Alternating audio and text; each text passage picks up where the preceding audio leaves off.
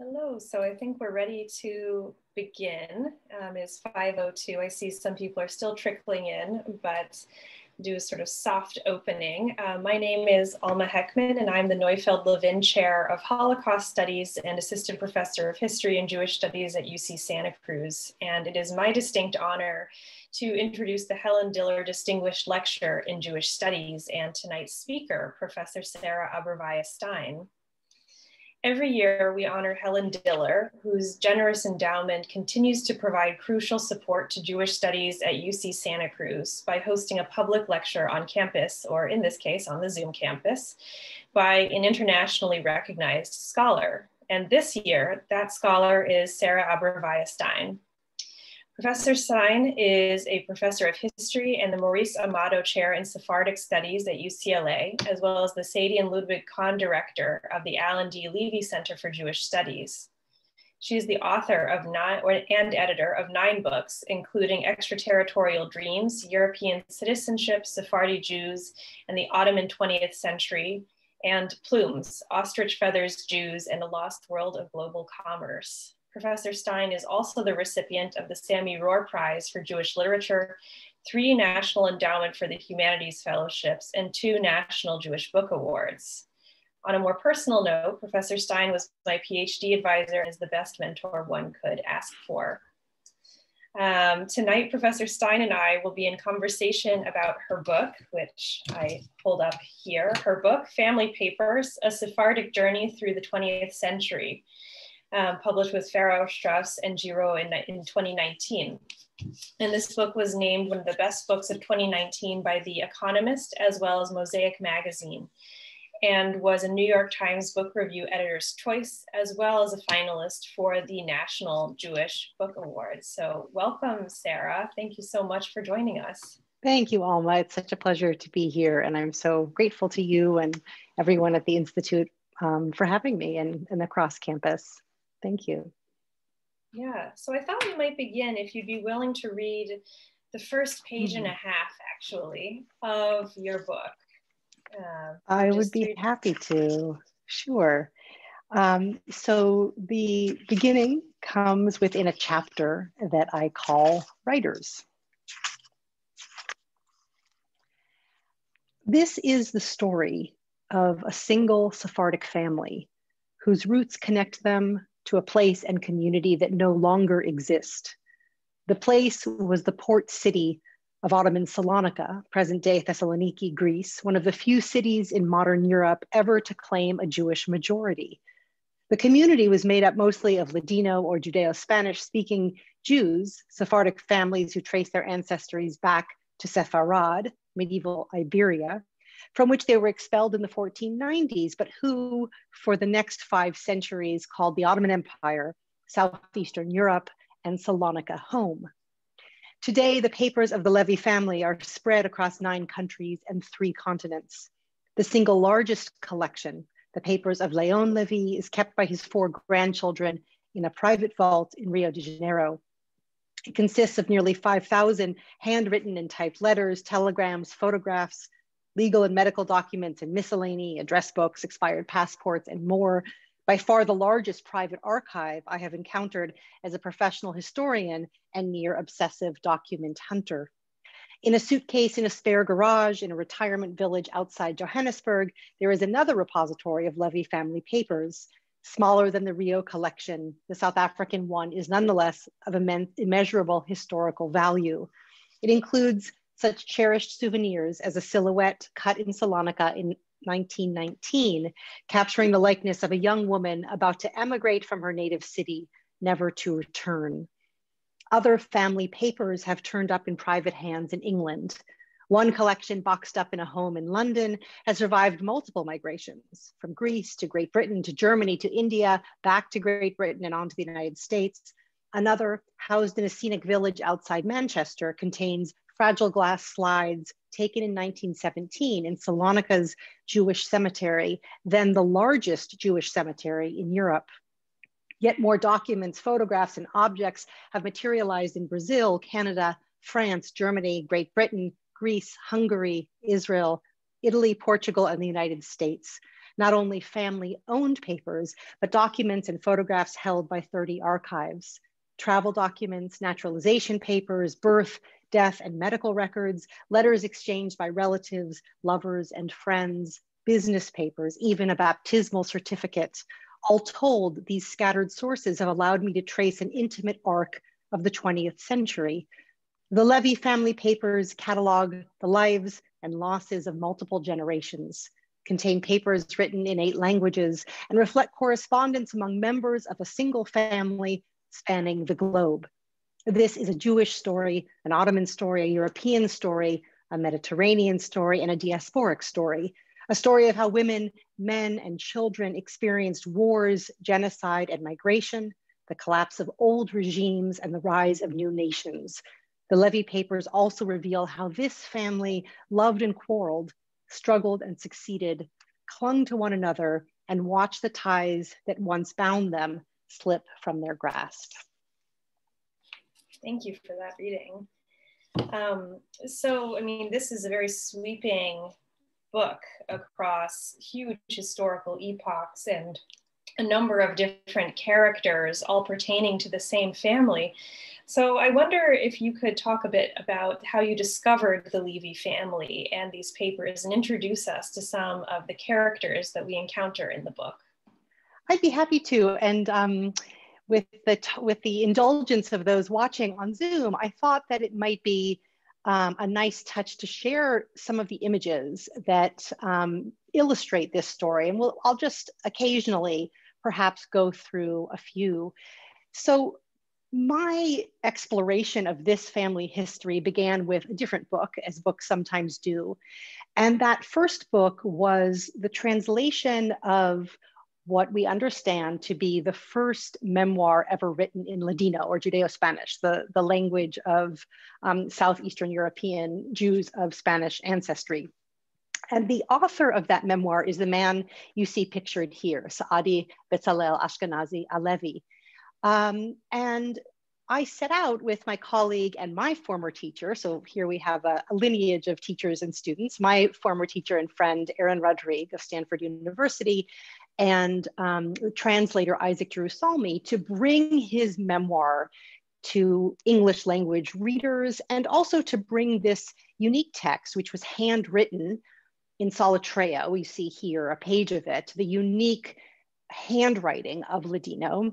We set out to bring it to students of the language and students of the culture. And we did so because this man, Saadi, had a remarkable, tenacious, vivid image of the world he was living. And that was the world of late 19th century Ottoman Salonica, a world that was rapidly changing, as was his life and the life of his relatives and family. And as we were finishing this project, I asked myself, well, what happened to them? What next? And sometimes you ask a question that takes you as a historian a very long time to answer. And this question took me 10 years. And really the key to answering this question came from the document you see before you, because this memoir, which, as I said, Saadi wrote over a series of decades.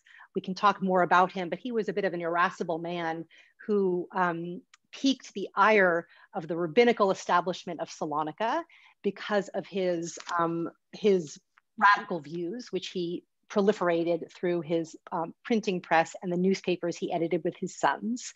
And they were so furious at his challenge to their authority that they excommunicated him and one of these sons. And he wrote this document really to vindicate his name. And this memoir, as you can see here, written in a really very flimsy notebook, a kind of ledger, survived astonishingly, not only his life, not only the life of the empire in which it was written, but survived fire and war and genocide and shifting regimes and migration. And it journeyed, this object, this memoir, it journeyed from Salonica to Paris to Rio. And here we see his native city of Salonica in the time that he would have written, begun writing the memoir.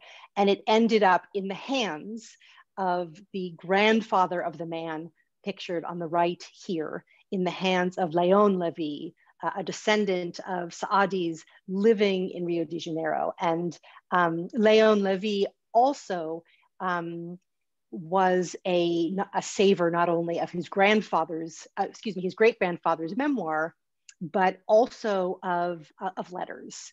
And that discovery of this journeying papers and a repository in Rio of family documents set me off on the journey that you caught a glimpse of in the reading I just offered. Thank you. I mean, and what challenges and opportunities did working with such intimate family papers provide you versus working with a sort of standard state or institutional archive? Well, working in institutional archives is also an adventure of its own, as you know, Alma, from your own research, and one never knows what one is going to find. And this book, like other books I've written, also relied on dives into archival and library collections from institutions around the world. Sometimes you find treasures, sometimes you find dust. And with it comes the historian's welter of emotions that research brings forth, the frustration, the excitement, the drive that is required.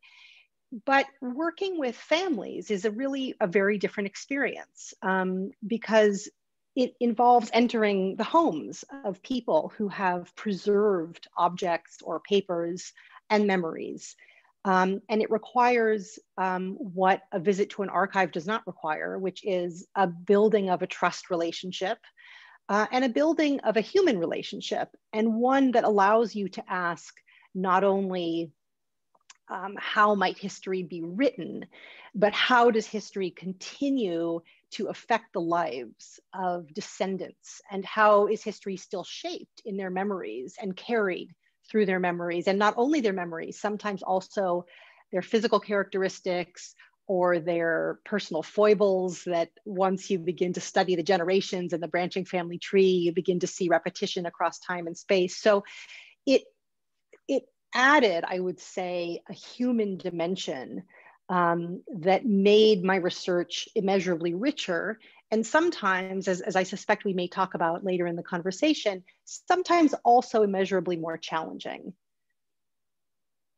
Yeah, I mean, we can talk about that now. I wonder, what makes it immeasurably more challenging at times to work with family, because I'm sure we all can think of examples when our family history or family lore, might be the better way to put it, is often at odds with historical record or historical documentation, what can be actually demonstrated versus the mythologies that shape a family and a family sense of self. Absolutely so. The papers that we all save inevitably hold secrets, and they hold information that sometimes is passed in a family and sometimes strategically is forgotten and not passed. And the historian's job is to meddle a bit and to sometimes debunk myths and sometimes reveal unsavory truths. And it was true in this research endeavor, and this is a sort of painful pivot in the book. It is true in this project that my research uncovered a very dark and painful chapter of the Levy family that pertains to the era of the Second World War, and the discovery that a member of the family, a descendant of Saadi Bezalel Levy, whose picture we saw a moment ago, was the head of the Jewish police in Thessaloniki, in Salonica, who abetted the Nazis in deporting the Jews, and did so with great sadism. And we can perhaps speak more about this as we navigate our way to the Holocaust chapter of the family's history. But for the moment, before we talk about the extent of his crimes and what became of him, I will just say that this anti-hero of the Levy family history was thoroughly erased from family documents. His name was never mentioned. He was erased from family trees. He was effectively forgotten. Not only his crimes, but also the punishment that was meted out upon him. And he was, after a very, very elaborate story of escape at the near end of the Second World War, he is finally arrested for the crime of complicity with the Nazis and tried by the Greek state at the behest of the Jewish community, and proves to be, by my understanding, my research, the only Jew in all of Europe who will be executed for the crime of complicity with the Nazis. So this is a very dark chapter to uncover, and the uncovering of it presented me with many challenges. How to write his story without it overwhelming a much larger, richer, more complex whole. How to convey this trauma to the families who were so generous to me, and how to write his story in a way that was sensitive both to the ugliness that history sometimes is, but also to the feelings and lives of descendants for whom this history is very, very personal. So that gives you a glimpse of, I think, what was the most extreme challenge of working with a family to tell not only the history they knew, but the history they didn't know. But it was also true that there are many wonderful occasions. I sometimes engaged in this research, which demanded a lot of international travel, with one or both of my children, and they came to know the people whose history I tell. There were multi-generational lunches stretching over hours, sometimes with my children, with many members of their family. So this was a really an intimate historical writing process in a way that I think scholars of family history and certain other domains of history are accustomed to, but was for me a much deeper experience of this than I've had with other writing projects. Yeah. I mean, you get to know some of these characters so well, even the ones that you couldn't have met in person. One line that stuck out with me in my first reading of the book and still sticks with me as one of my favorite lines is, I think it is, Rachel favored violet ink. I think it was Rachel favors violet ink, yes. Yeah.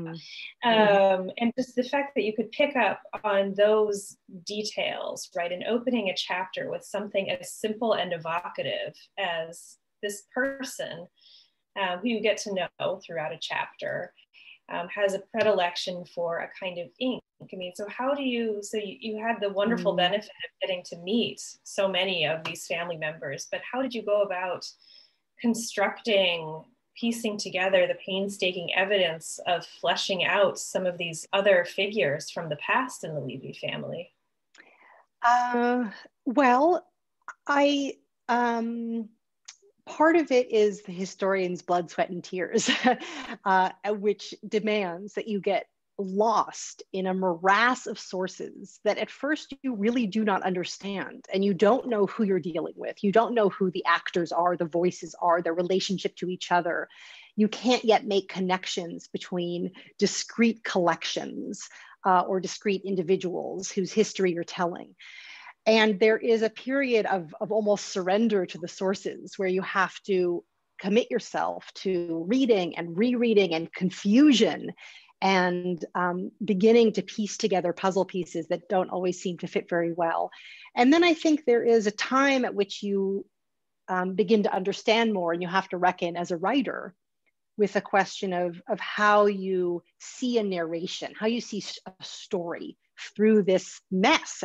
And it is kind of a mess. And it might be fun, actually, while we speak of such matters, to quickly share with you a couple of images of the documents themselves. So this is an example of a very legible document that one would find. It's written in Ladino. This is an example of one that is immensely frustrating to read as a historian. I did decide at a certain point, as I grappled with the question of narration and storytelling, I made the decision to organize this book around people. And so each chapter of the book is a person. In most cases, these are people who we follow through the entire book and visit them over periods in their life, several times, but sometimes for various extenuating reasons, there are people who appear only once with only one chapter. And while it is a work of history and not historical fiction, what I tried to do was really inhabit these people as individuals, as empathetically and with as much sensitivity and nuance as I could. And to think about them not from a macro level, macro historical level, or a communitarian level, or even a familial level, but really think about them as individuals and how they appear to have felt history, have reacted to historical moments, the things they wore, the way they prayed, the food they ate, their emotional quirks. These were aspects of the story that I came to feel were immensely important to humanize history and to humanize this family's history. And that brings us back to Rachel's Violet Ink, which I think speaks to something in her character. And there are so many other details that I found so poignant. You know, the man who has a distinguished patriarch of the family, who was once a dignitary and a community leader, who has fallen from grace and fallen into poverty because of the financial malfeasance of his son, who he bails out. And he writes his other child that all he has is his name. He walks through the city of his birth with threadbare pants because he has not the money to replace them, and yet all he has is his name. So these details that could easily get lost in writing what really is a global family story, to me were the way to anchor it as ultimately a human story. Yeah, and yet there are human stories that map onto huge epochs that are exemplary in many ways of Sephardi history, modern Sephardi history, and the history of Salonica more specifically. And you have a quote, I don't know whether if you would prefer, maybe it makes more sense for you to read this quote than for me, because it's your work after all. On page 22, sure. You write Sadi's children who came to maturity. And sure. The whole paragraph. The whole paragraph. Yeah. Sure. Yeah. This is in a chapter called Saadi, and this is the patriarch, the originary patriarch with whom I begin the story. Saadi's children came to maturity like the children of Sholem Aleichem's fictional Tevye, walked down all the paths modernity offered Jews, for the centrifugal force was no less strong in turn of the century Salonica than in Boiberik. If Tevye's 6 fictional daughters are caricatures of the possibilities that branched out for Russian Jews of the turn of the 20th century, Saadi's children walked all the byways favored by modern Sephardic Jews. One daughter, Rachel, worked as a teacher for the Alliance Israélite Universelle, a Franco-Jewish philanthropic organization that provided hundreds of young Mediterranean and Middle Eastern Jewish women with a secular education and an entree into the formal workforce. One son, Shmuel Saadi, became an impassioned political commentator, throwing himself into the family business, publishing, and using the family's and later his own newspapers as a mouthpiece for his eclectic opinions. Fortune, another daughter, moved to Manchester, one of several Sephardic emigre centers abroad. 3 more of Saadi's children would emigrate in turn. Another son, David, stayed behind, weathering the transition from Ottoman to Greek rule and serving first as an Ottoman bureaucrat and subsequently as a high-ranking official for the Jewish community of Salonica. Not one of Saadi's children married a non-Jew, as did Tevye's Chava. yet the children gradually assimilated into various adopted milieus such that their own children would grow up worlds apart, even if still, for the most part, Jewish. Thank you. Yeah, so I mean, they're really exemplary of these huge sweeping changes. And in large part, it seems to me the book is structured. You return to some characters over different intervals, but they map onto this era of Ottoman Salonica, late Ottoman Salonica. And then there's the character of Daoud Effendi, though, who braces the entire tragic scope, we can say, of some of the worst things to happen, best and worst things to happen to Ottoman Salonica. So I wonder if you can talk a bit about, I mean, you already mentioned his threadbare pants, but the august character of Daoud Effendi. Yes. Well, Daoud Effendi, he is a remarkable figure. It's actually extraordinary, his personal arc and how, as you say, it maps onto the sweeping history of this community. Daoud Effendi, I think of him as the son who stayed. He was one of the sons of Sadi who, with other siblings, ran the family press. He was incredibly talented and a vivacious intellectual. And he began to study law as a young man, but then secured a position with the Ottoman administration, representing the Ottoman Empire in his home city of Salonica as the head of the passport office. And this is an incredibly important position in the late 19th and early 20th century, because the Ottoman Empire is now undergoing a transition of trying to transform its citizens from imperial subjects into a citizenry that would have the same kind of papers of state that the other modern states of Europe would offer, at least at this point, to the men who were deemed citizens. So Daoud Effendi kind of encapsulates in this moment an Ottoman Empire's navigation of its own transformation into a modern European state. But the Balkan Wars, 1911 to 1912, will bring his city, Salonica, from 500 years of Ottoman rule to Greek rule. And after this transition, there are many Jews in the community who decide to leave, to begin to emigrate. Many in the family begin to emigrate, but there are many who stay. And I should pause to just emphasize that Salonica is a major European Jewish cultural center under Ottoman rule and into this period of Greek rule. It is one of, as I said at the beginning, one of the few cities in Europe to have a majority Jewish population for a time. And Jewish culture was just so significant to the fabric of the urban culture, such that in the late 19th century, the language you were most likely to hear in the city was Ladino, and the city and its ports would close on the Jewish Sabbath rather than any other day of rest. So Daoud Effendi is the sibling who stays during this transition of Ottoman to Greek rule. And not only does he stay, but when many Jews of this community are questioning whether Jews have a place in the Greek state, he invests himself into the life of Greek society. And he does so by leading the Jewish community.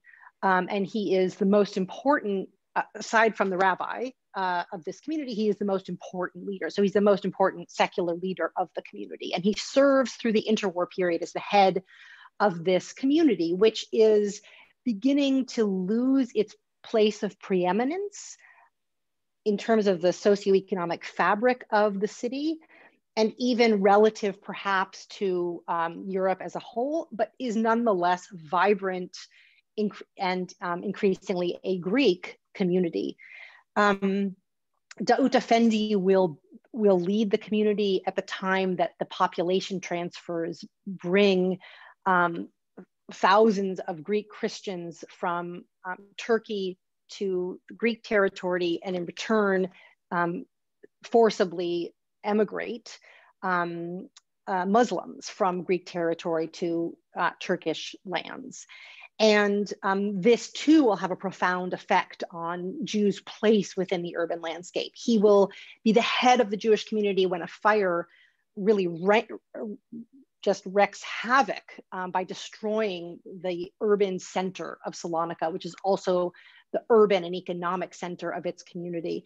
So he will oversee the community through this dramatic interwar period in its transformation from Ottoman to Greek Jewry, which Devin Narr writes about so beautifully in his book, Jewish Salonica. And by the Second World War, he will have already retired, but under Nazi occupation, as the Germans begin to suss out the nature of the wealth of Jewish Salonica, they will call upon the one person who knows this community better than anyone, and that is Daoud Effendi, to write for them an account of the resources of the community, the property that is owned, the institutions that exist, the wealth that is commanded by this Jewish community.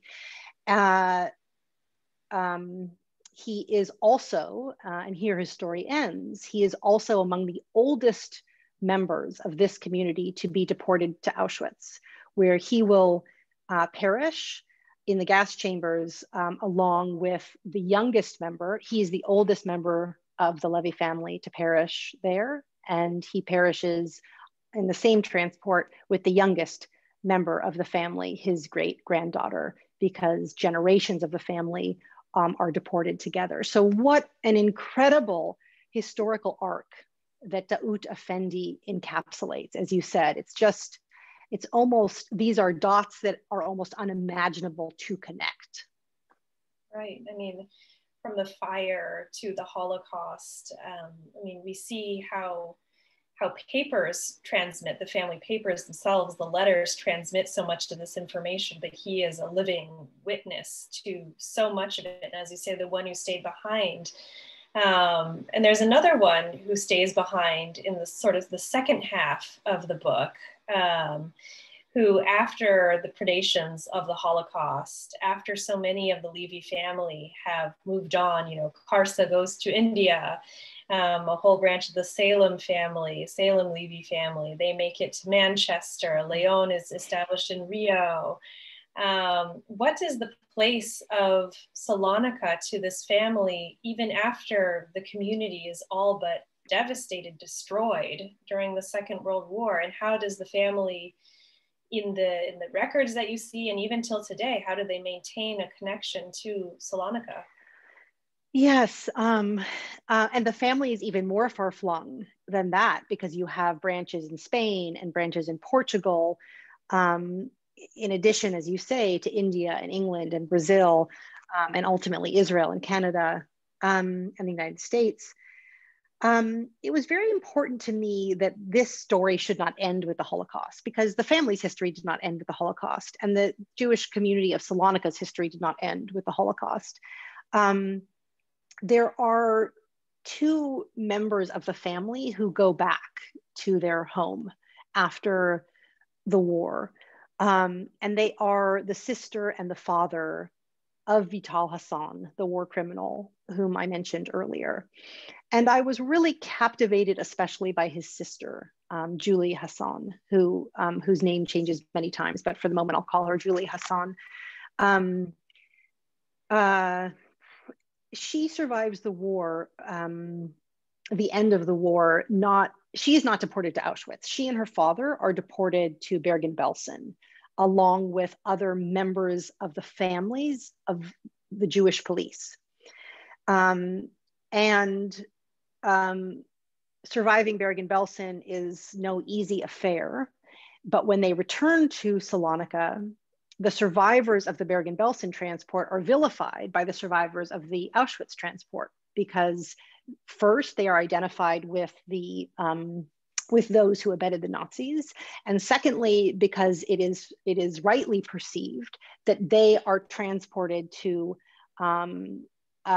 not to a death camp, but to a concentration camp, where their life, although it is not easy, will not be as as entirely dehumanizing as would be true for those to put it to Auschwitz, where most were gassed upon arrival.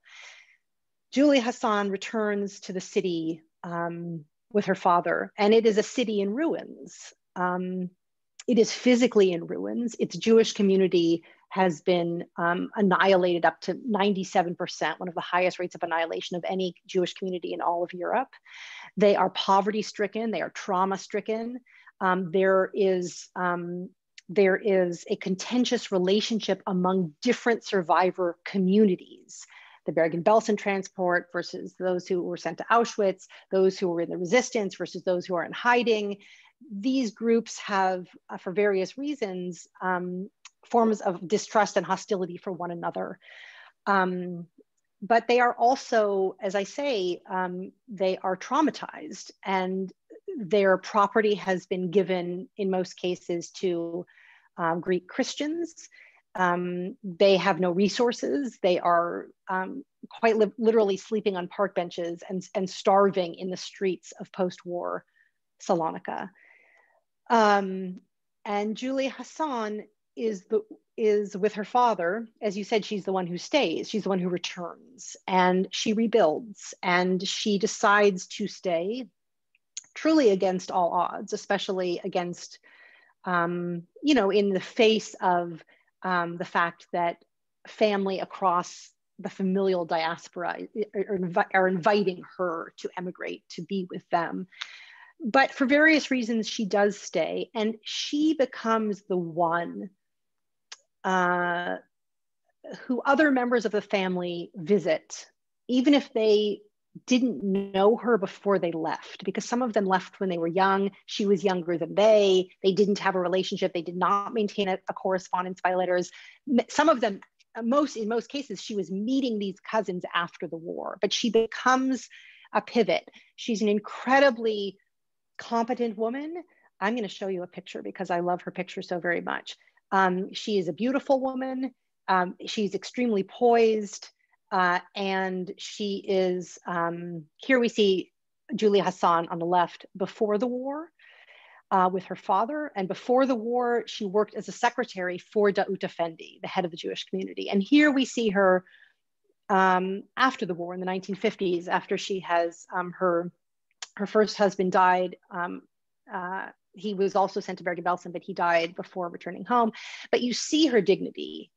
You see her poise and her beauty, and she was highly intelligent, emotionally very complex, but she becomes a kind of maternal figure beyond her years because she is still quite young. But in some ways, she and also Leon Levy in Rio become figures who hold the family together. She, because she is there and she can help people with reparations during their visits. She can help them understand what happened to their deceased relatives. She can help them understand what post-war Salonica really looks like. And Leon in Rio, because he is a feverish, diabolically feverish letter writer. And they are these pillars who in different ways hold the family together. And in my view, the family begins to fray really when that generation dies. And that is the last generation that was born in Salonica when the community was intact. And when that generation dies, I would say the extended family, in my view, arguably ceases to function as a family. Although in some ways, I think the publication of this book in ways that are much beyond what I ever imagined, has actually served as a force of reunification. Right, I imagine. Well, I'll ask one more question before turning to the broader audience questions. But you asked a very provocative question toward the end of the first chapter, and I'll just read it quickly. You write, "It is uncommon in today's world to anticipate a letter, to relish its arrival, to stain it with tears, or to pass it to children or grandchildren as inheritance. We have infinite ways to connect, but what have we relinquished along with family papers?" So what have we relinquished, and how do family papers relate to other heirlooms or legal papers or other items even in the Levy family, such as their newspaper legacy? How do we understand the unique place of family papers? Yeah, I've thought about this so much. You know, we produce so much noise, so much writing, so much text today, constantly. We communicate with urgency and rapidity, but often quite thoughtlessly. And letters serve a different function for these generations.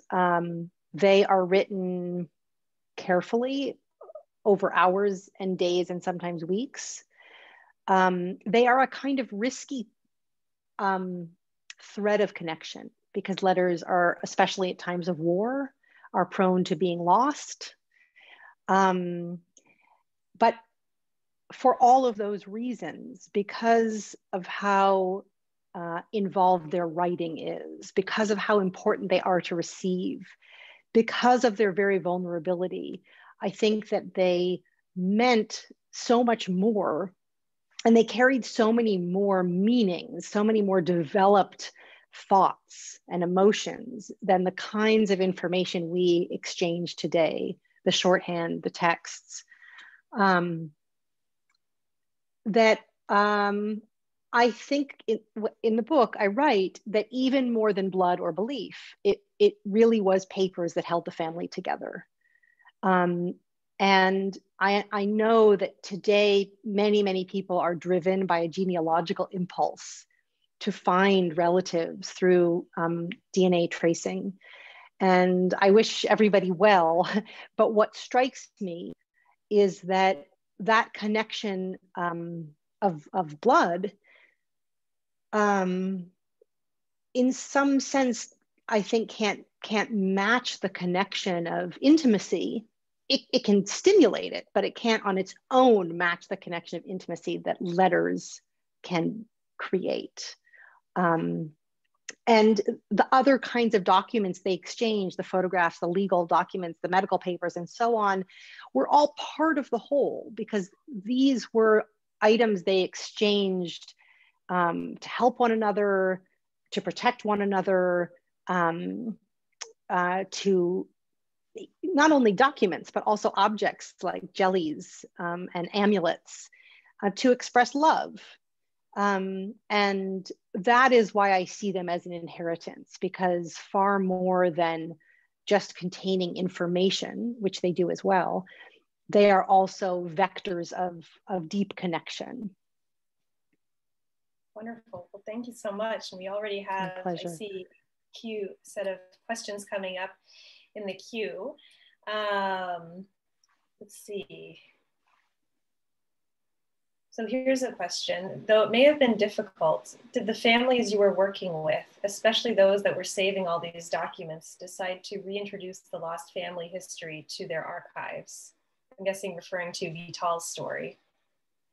I might need to, did the families decide to reintroduce the lost family history to their archives?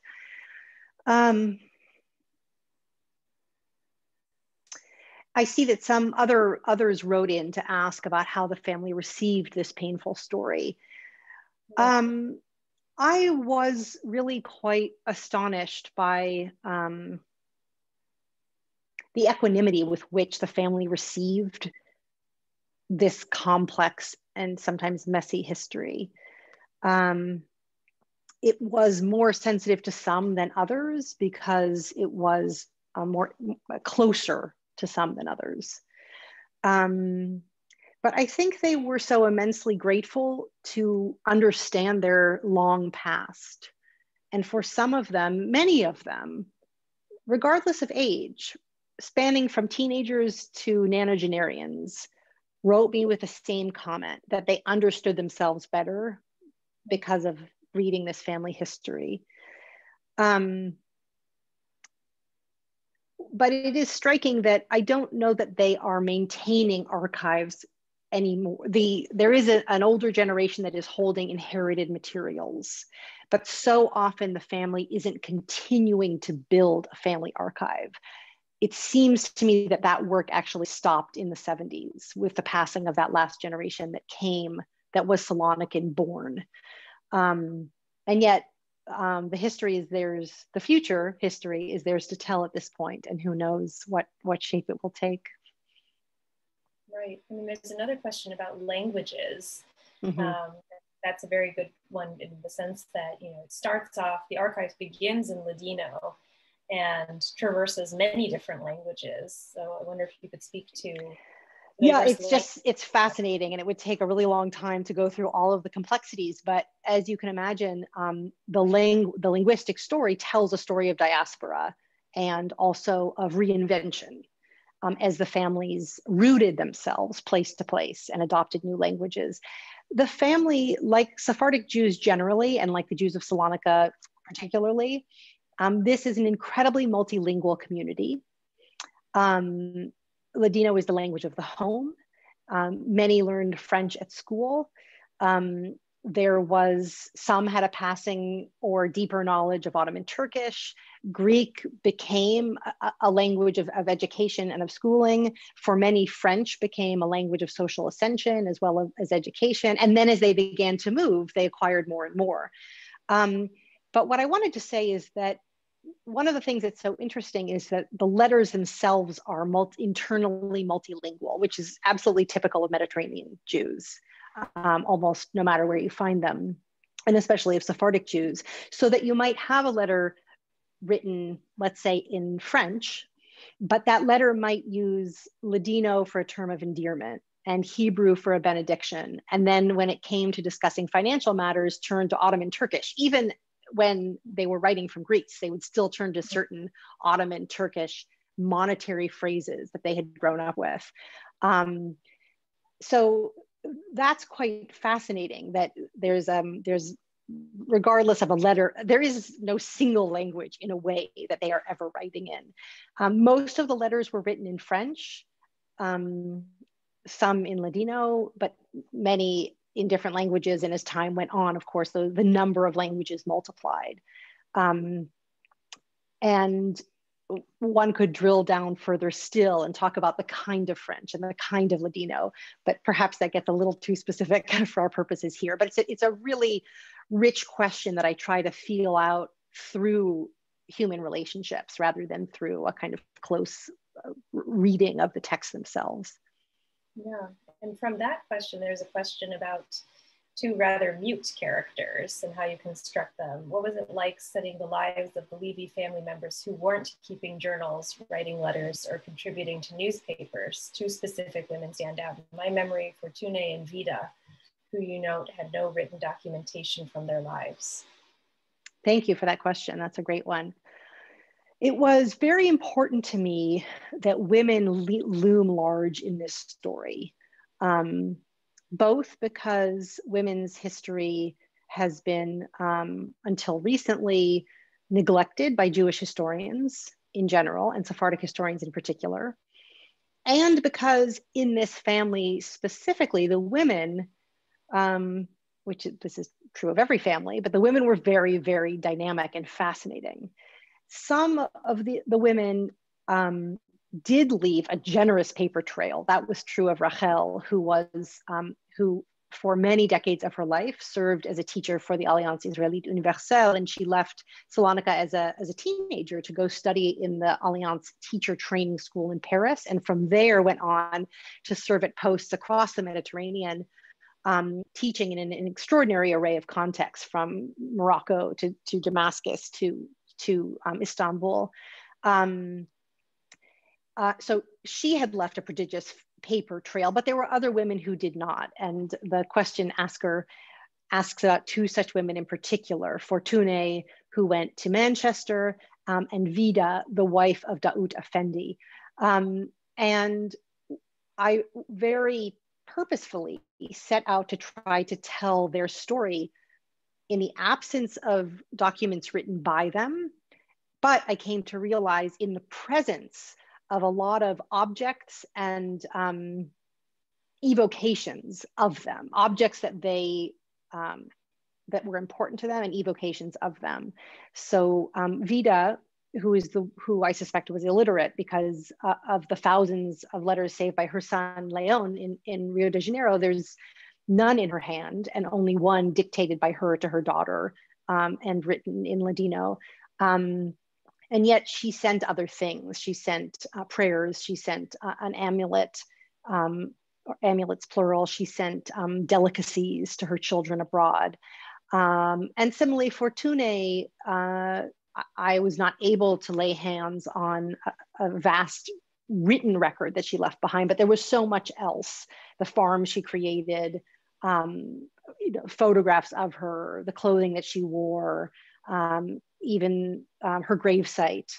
So I realized that although there were people like Leon or Sam Levy who, or even Rachel, who were noisier, and it might have been easier to focus on them because of the voluminousness of the words they left, that I wanted to be able to honor the histories that were quieter in a sense, and yet nonetheless as fully lived and as historically important.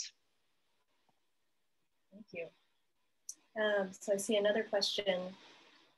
I'm very curious, especially with your academic historian's eyes, did this project change your sense of the importance of ancestral lineage?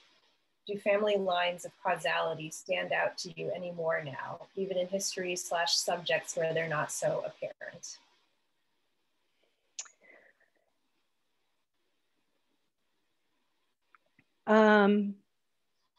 I was really struck by continuities in this family's history that I did not expect. Continuities of personality traits, continuities in profession. This is stretching, to 7-8 generations. A feel for music, for example, a flair for languages, an irascible tendency. I somehow did not expect these things to travel so persistently along the branches of the family tree. So I was indeed struck by the way in which family continued to matter, even to those people who were entirely unaware of their family, entirely unaware, and who weren't able to read about their family in these documents that I unearthed because they didn't know the languages, especially Ladino. So I think that it did give me a renewed, or rather a sharpened sense of the importance of ancestry, not because it is destiny, but because it is persistent. Another question about the historian's craft. Do you think professional critical distance is actually possible when working on such intimate and personal histories? I'm not sure I ever had the goal of aspiring towards professional distance. I did have the goal of aspiring towards professional standards of documentation, of fidelity to the historical record. I would never put words in anyone's mouth. I would never describe things beyond what I was able to document historically. So in that sense, I would never stray into what felt to me more like the terrain of historical fiction. But there's a difference between that and demanding, what was the phrase that they used? Demanding professional distance? Yes, professional distance. Distance. Yeah, because I think that these histories felt very close. And I wanted them to feel very close. I wanted them to feel, I don't involve myself very often as a character in this book, ever so rarely I do, but with a very light touch. And yet it simply wouldn't have been possible to tell this history without my involvement of who I am as a scholar and a person. in some ways, even as I mentioned before, as the person who brings along a child on a research trip, it changes the process. So professional distance was never my goal, but professionalism and professional thoroughness was. And I think that the results, one can kind of feel the results in the way that I wrote the story. There are a whole bunch of questions that I'm trying to look through. In the interest of time, there's so many good ones. And don't worry, if your question doesn't get answered, all of these questions will be sent to Professor Stein after the talk.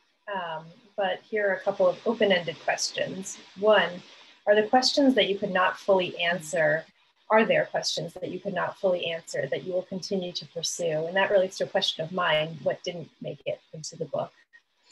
And two, has the research changed the way you teach undergraduate courses? And I see that comes from a childhood friend who is also a distinguished scholar of history, Sarah Kimball. So sending love your way. These are great questions. Yes, there were things I couldn't answer. There were things I couldn't answer. There were some dead ends that I could not muscle my way through. Family lines that I lost track of, not because I didn't try, or not because of, but just because they evaded the historical record, or they evaded me.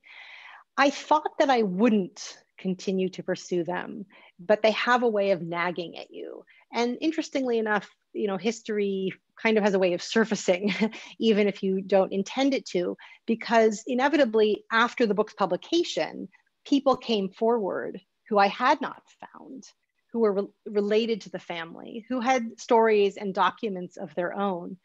And I'm in touch with these people, and I have been reading their materials, and I haven't decided yet if I will continue to pursue them, I think. But I think I accept the maxim that no book is ever really finished or complete, and maybe that's quite all right. In terms of whether it's changed the way I teach undergraduates, I think actually it grows out of the way I teach undergraduates. It grows out of a desire to convey complex stories in a narratively driven fashion.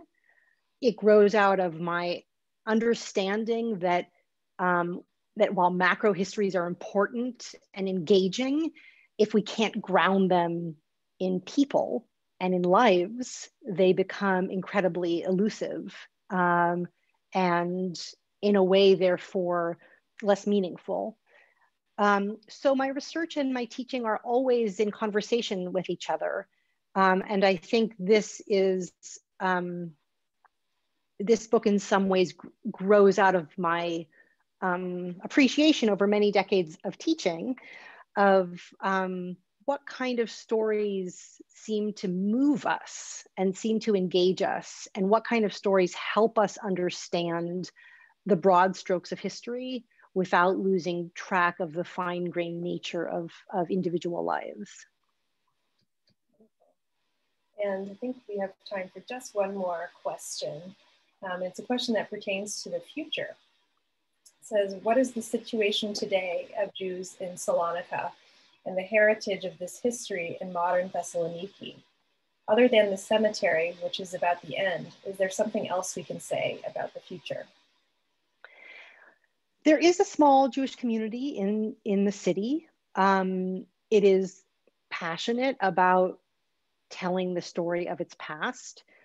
Strikingly, there are also Greek Christians who, in some of the same ways that we have seen Christian Poles, for example, want to tell the hidden Jewish history of their own community. We also see the same thing in Thessaloniki, that there are Christians who might have no apparent personal connection to this history, but see it as a collective story. There is a quite impressive Jewish museum there has been an active project pioneered in part by this museum and by the municipality. I didn't tell this story, but to uncover the gravestones of the Jewish cemetery that were desecrated in the course of the Second World War by the Greek municipality with the permission of the German occupying forces. And they were used as building material. And there is an active effort today to retrieve those stones and either erect them at the cemetery, preserve them in the museum, or actually put them on display. Still, for all of these efforts, I would say that if you move through present-day Thessaloniki, the Jewish history is quite difficult to grasp hold of unless you really know what you're looking for. It is not heavily signed in the way one finds in other European centers. It is very difficult, I think, for residents and visitors to the city, visitors to the city, to really fathom how seemingly indelible and present was the imprint of Jewish culture on the city. That is very, very hard to grasp hold of today. Well, we're out of time, but thank you so much, Professor Stein, for sharing your wisdom with us and talking about this book. I encourage everybody to go out and read it if they haven't already. It truly is one of the most remarkable books of 2019 and 2021, dare I say. So thank you again so much. I will clap in my little box. Maybe. Thank you so much. It's been a pleasure, and thank you, Alma, for the great conversation. Thanks to everyone who tuned in. Thank you all.